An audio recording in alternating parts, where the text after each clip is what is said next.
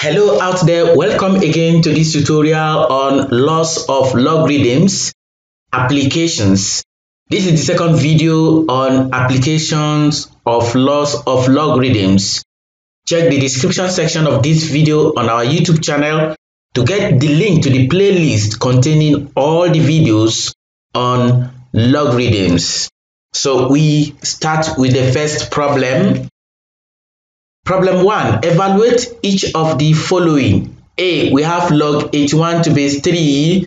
B. We have log 0.04 base 5 and log 1 over 1000. And it is stated in our previous video that if the base is not indicated, it is base 10. So we start the solution from A. The method we are going to employ here is going to be based on the base of the logarithm we are working with. Therefore, we look at the logarithm of the number we are working with. Is it possible we express it as index form of the base? Yes. 81 is 3 raised to power 4. So we have it as log to base 3, 3 to the power of 4.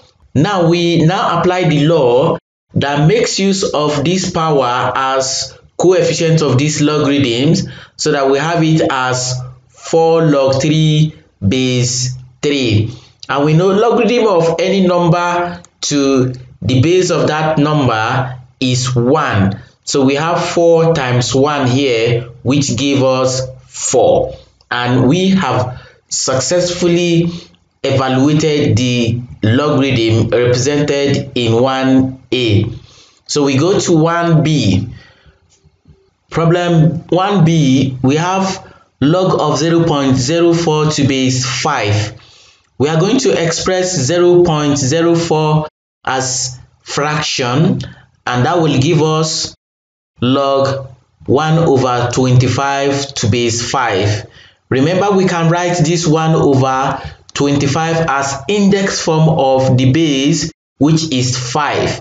So we have it as log to base 5, 5 raised to power negative 2. Because 1 over 25 is 25 raised to power negative 1, and 25 is 5 squared. So that we'll now have it as 5 to the power of negative 2. Then again, applying the law of logarithm we used here, this becomes negative 2 log 5 base 5. And we still have log 5 base 5 to be 1. So 1 times negative 2 gives negative 2. That's the solution of the evaluation of this problem. We go to C. We have log 1 over 1000. We have earlier said that since the base is not indicated, it is base 10. We now express 1 over 1000 as index form of 10. That will now give us log to base 10, 10 raised to power negative 3. So 1000 is 10 raised to power 3, and 1 over 1000 is written as index form to be 10 raised to power negative 3. So applying the law, so we have negative 3 log 10 base 10. And log 10 base 10 is 1 times negative 3 gives negative 3. And that is the end of solution to problem 1. So we go to problem 2. For problem 2, evaluate each of the following. A. We have log of root 27 to base 3 and log of root 32 to base 2 plus log of root 125 to base 5. So starting from A, we still express again square root of 27 as index form. That will now give us log to base 3, 27 raised to power half.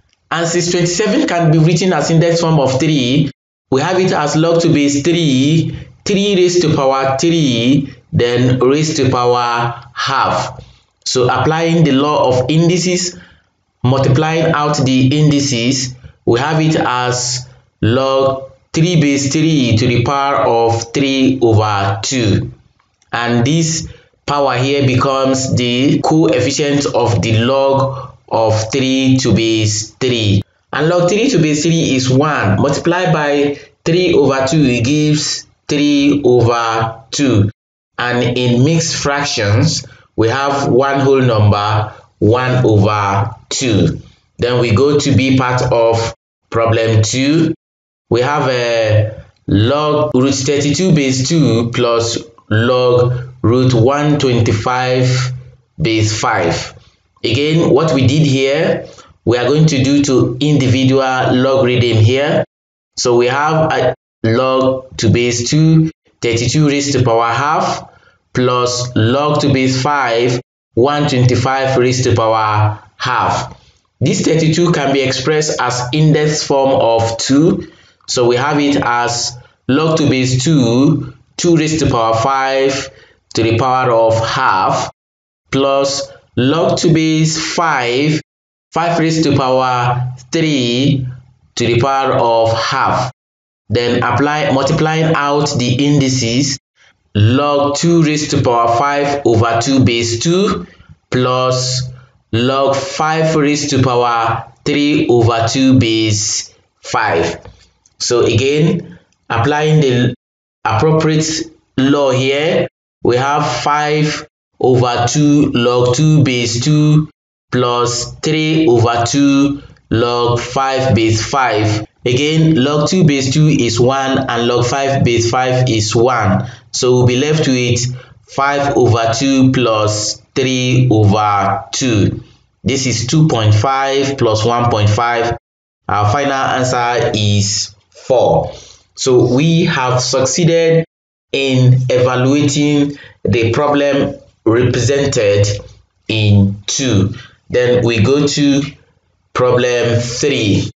So for problem 3, we start from A part of the problem. So in this problem again, we are going to express this 4 as index form of 2, since we can express root 2 as index form of 2 also.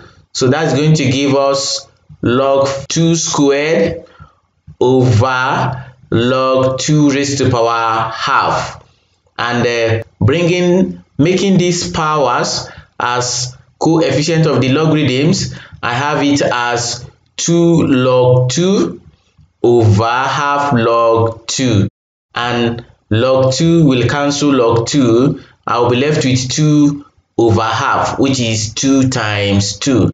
And that gives 4. And we are done with problem 3A. We go to 3B.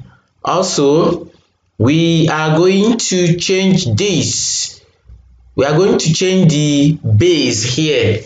And we can choose any base in this case, because 625 can be expressed as index form of 5. Also 0.2 can be expressed as index form of 5. So I am going to choose base 10 so that I have log 625 base 10 over log 0.2 base 10. That is the change of base we have applied here. Then I express this as index form of 5. That will give me log 5 raised to power 4 over log 5 raised to power negative 1. 0.2 is 1 over 5, and 1 over 5 in index form is 5 to the power of negative 1. So applying the law of making the power the coefficient of the logarithm, I have it as 4 log 5 over negative 1 log 5. And again, log 5 cancels log 5. I'm left with 4 over negative 1, which gives negative 4. And that is that for B. We go to C. For 3C, again, we change the base as we did in B. We have log 81 over log root 3.